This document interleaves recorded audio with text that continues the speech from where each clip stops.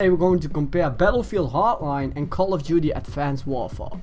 So first, Battlefield Hardline, then Call of Duty Advanced Warfare, then similarities, and finally the difference. Battlefield Hardline is the latest Battlefield game from EA. The single player campaign is created by Visceral, the makers of the game Dead Space. In the single player you'll be playing as Nick Mendoza, a young Miami detective who is struggling between right and wrong, cop and criminal. The multiplayer resembles a lot like Battlefield 4, only the team changed, game modes have been renamed and they added a grappling hook. Even though the game hasn't changed much, it's still as fun and intense as it always has been.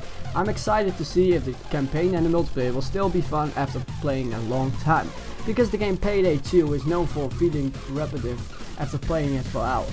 Advanced Warfare is the latest game from the most milked game title in the world, Call of Duty.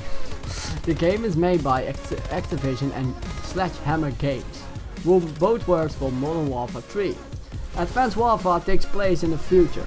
From what we can see in the trailer is that the graphics has finally got up. The latest engine also improved different things, such as a new animation system includes enhanced facial animation, new rendering systems, a new physics systems, and a new audio system. These new aspects made the game more realistic in the way of graphic, animation, physics, sound and speed. Together it makes for a better game than the previous few games.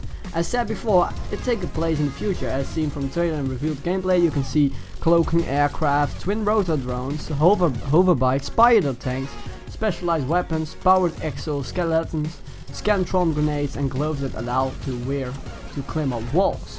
The plot of the single player goes like this. In 2045, most developed countries, including the United States, have suffered attacks on their military infrastructures around the world. The largest military force in the world isn't a country, but powerful private military corporations called Atlas. Mitchell Troy Baker, a former US Marine private, joins Jonathan, the CEO and founder of Atlas, the largest private military company with the most advanced techniques in the world, composing clandestine operations around the world. Iran begins his war with America over his beliefs that the US has failed numerous attempts to install democracies all over the world for over a century and to change the global balance of powers. Similarities? Well, actually the only similarity is that both games are produced by the same people who made the Dead Space series.